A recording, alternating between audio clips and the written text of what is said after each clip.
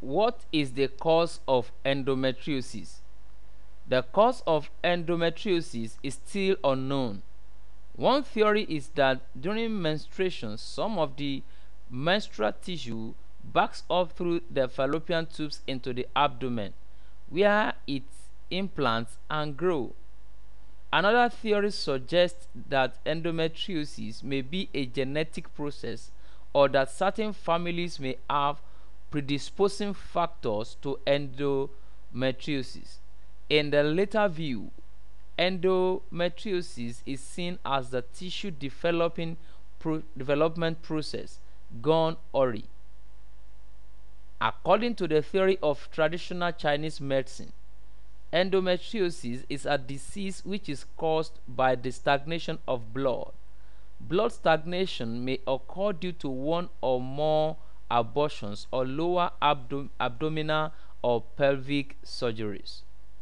Additional engaging in sexual intercourse during menstruation may very likely over time cause blood stagnation. Emotional trauma, severe stress, physical or emotional abuse can all lead to the stagnation of blood.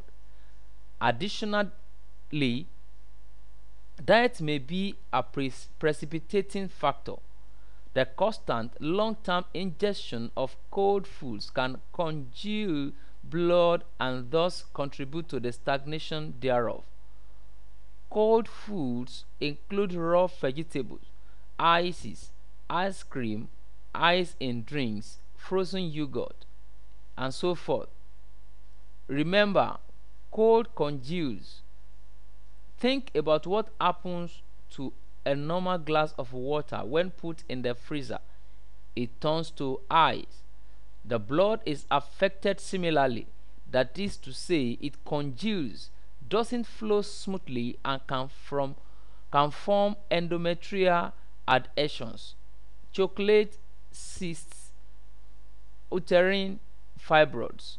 Whatever the cause of endometriosis, its progression is influenced by various stimulating factors such as hormones or growth factors. In this regard, investigators are studying the role of the immune system in activating cells that may secrete factors which in turn stimulate endometriosis. In addition to these new hypotheses, investigators are continuing to look into previous theories that endometriosis is a disease influenced by delaying childbearing, since the hormones by the placenta during pregnancy prevent ovulation. The progress of endometriosis is slowed or stopped during pregnancy, and the total number of lifetime cycles is reduced for a woman who had multiple pregnancies. If you're serious about knowing the causes of endometriosis, make sure you check out this site right here. This site is helping thousands of people in overcoming the problem of endometriosis. You can check it out instantly by clicking the link in my video below.